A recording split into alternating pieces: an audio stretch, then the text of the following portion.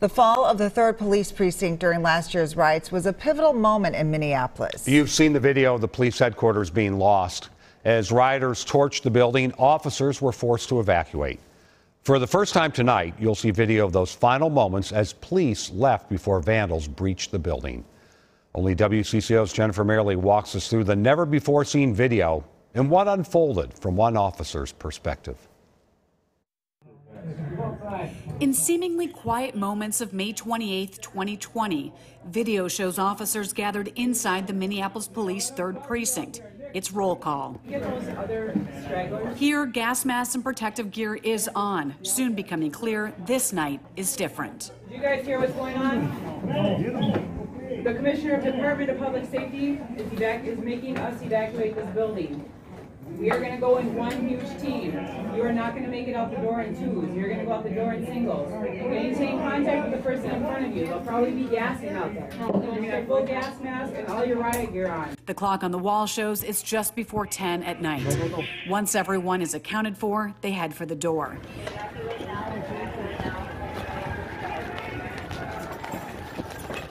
As they step into the darkness, you can hear the chaos erupting outside the precinct.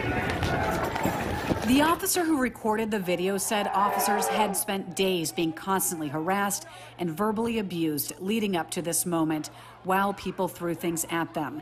He packed his personal items up earlier in the day. He also told us they had a massive crowd outside of our precinct constantly banging away at our doors and windows with rocks, objects, fireworks. And as they prepared to evacuate, the officers could hear loud crashing and explosion sounds. In writing, he shared he kept one bullet for himself, saying, "I do not want to be beaten to death and be dragged alive through the city streets." Help him out! Help him out!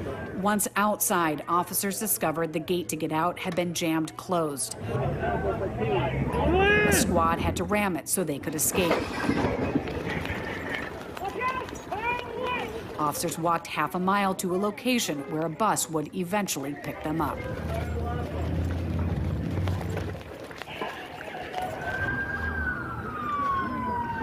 the doors! I had adrenaline, sick to my stomach type feelings watching that, knowing kind of the preview of what happened after that. Brian Peters is the executive director of the Minnesota Police and Peace Officers Association. It represents thousands of officers in the state. I saw the men and women that put on that uniform that bravely fought as hard as they could, being told to leave their house. I saw a very well calculated exit. However, as soon as they went outside, it was chaos. You could hear people cheering, and that's just gut-wrenching. Peter said he felt for everyone who had to leave that way, and says he continues to hear from officers who were there that they felt abandoned and unsupported. That was very humbling to see, but also heartbreaking. In Minneapolis, Jennifer Mayerle, WCCO 4 News. The officer who shared the video with WCCO didn't want to talk on camera, but he did want his video and perspective to be seen widely. He has left the department.